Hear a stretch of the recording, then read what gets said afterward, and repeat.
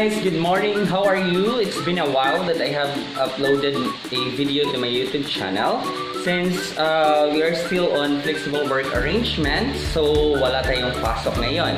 And of course, my pasok is from Monday to Wednesday.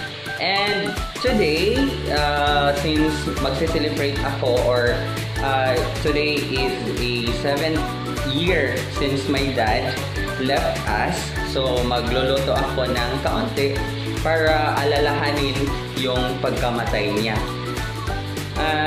Anyway, ang lulutuin ko ay ang aking isa sa specialty ko ay humba.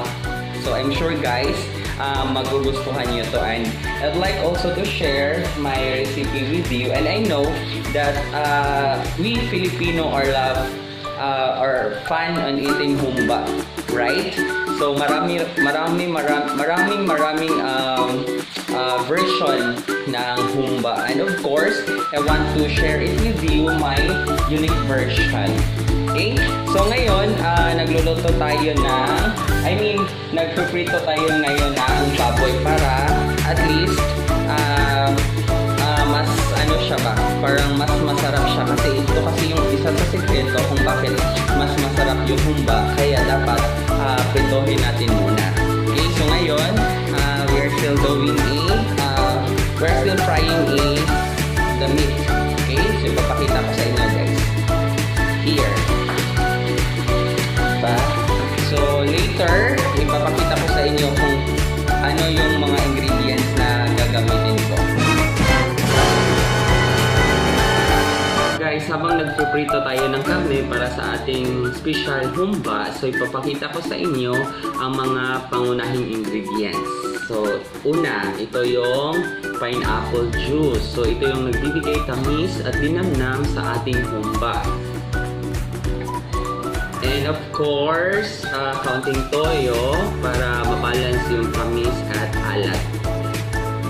And of course, yung ating KFC na ketchup, and black beans,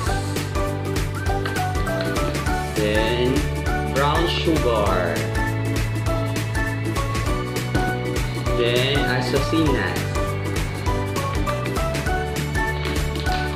then of course pamintang buo, dahon ng laurel, spring onion, then onion and garlic. So ito yung mga pangunahing sangkap para sa aking special humba. So mamaya pag naluto na yung ating karne, so isasama ko na yung mga pangunahing ingredients at lulutuin natin ito ng higit 1 oras para mas mapipil natin yung lasa ng ating humba. 1 hour later. Guys, since tapos na tayong magprito ng ating karne, at ito na siya, tingnan nyo, di ba? Ang sarap-sarap na niya, at hindi pa siya nalalagyan ng sangkap, pero hindi pa dito nagtatapos ang ating pagluluto. Siyempre, pagsasama-samahin na natin ang ating mga ingredients sa karne at lulutuin natin siya sa loob ng 1 oras sa mahinang apoy para ma-absorb niya ang lasa. Ma-absorb ang lasa ng mga ingredients sa karne. Ilalagay natin sa isang kaldero. Yan. Tapos, ilagay na natin ang spring onion. Yan. Then, yung ating onion. Then, yung ating garlic. And of course, yung ating dahon ng laurel. Kasi yung dahon ng laurel guys, ito yung nagbibigay bango sa ating humba. Then yung asocinas, ilalagay na natin siya. Ang gusto ko talaga sa humba guys, ito yung asocinas, kasi parang ang sarap talaga niya kainin kasama kasama yung karne. Parang mas lasang-lasa pa talaga yung karne pag madaming asasinas. Kaya marami talaga ako maglagay ng asasinas. Okay, nakalimutan ko palang isalain yung yung black beans. Kailangan natin isalain to para maalis yung sabaw niya.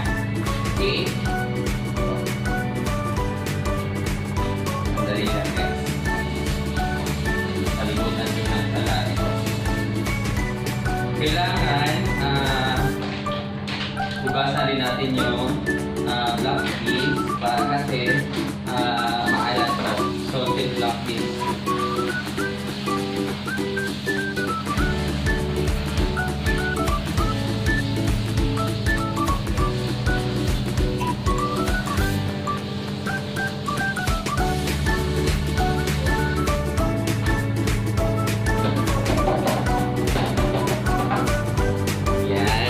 Tapos na natin hugasan yung ating black beans.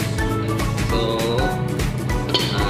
atin ilalagay na dito sa ating kaldero.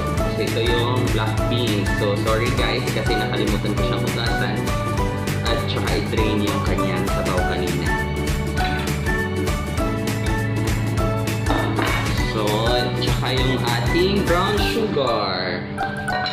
Brown sugar, dapat maglagay tayo ng brown sugar para masarap siya. So, tansya-tansya ko lang to guys. So, nasa sa inyo kung gaano katamis yung gusto nyong humba. Kasi, nakadepende yan sa inyo kung ano yung gusto nyong lasa. Pero sa akin, gusto ko manamis-namis na humba. Kaya, maraming sugar yung nilalagay ko.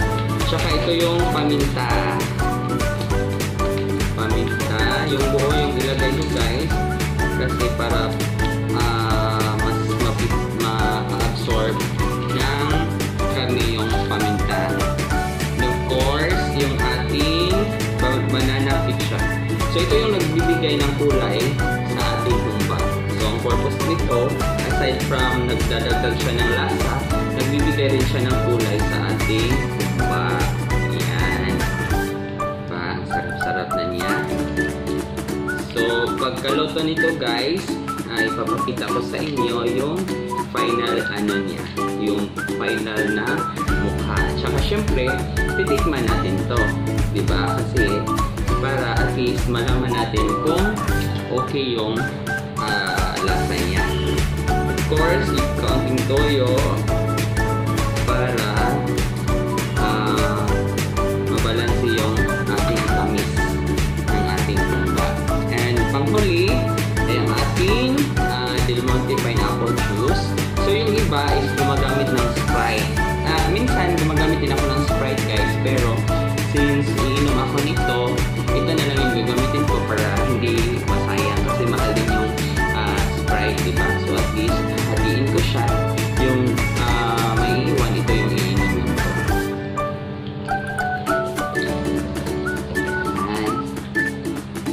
I'm sure masarap to kasi homemade yung pagkaluto natin. Forgot na kailangan pala ito guys i-shake well para yung nasa ilalim is mamimix siya. I-shake natin siya.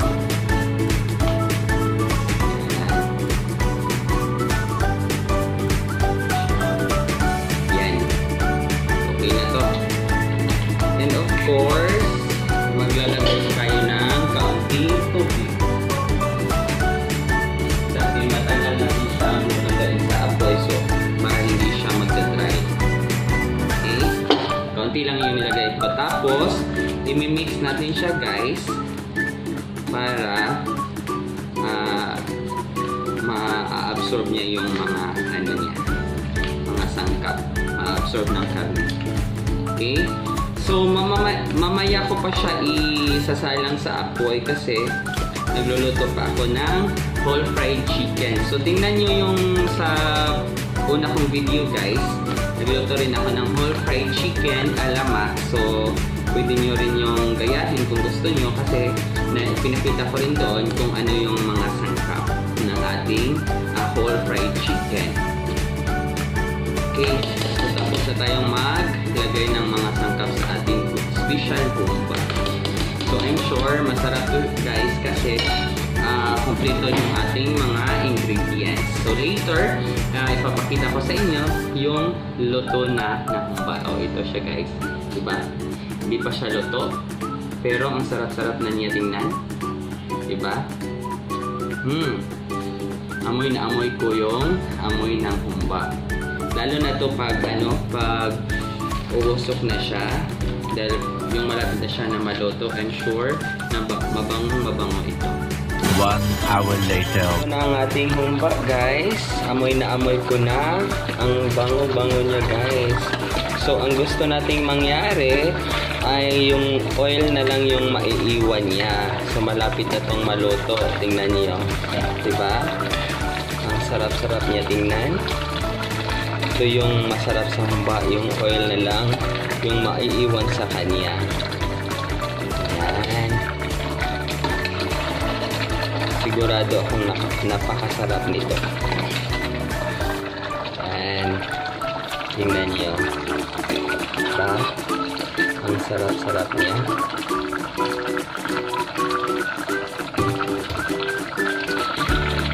Sa wakas guys, we're done cooking our humba. Yay! Tingnan nyo.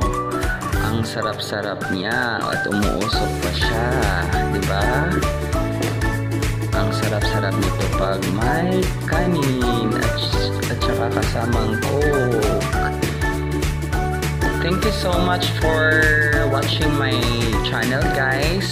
And please don't forget to hit the bell button and subscribe my channel para ma-notify kayo sa susunod ko pa na mga video.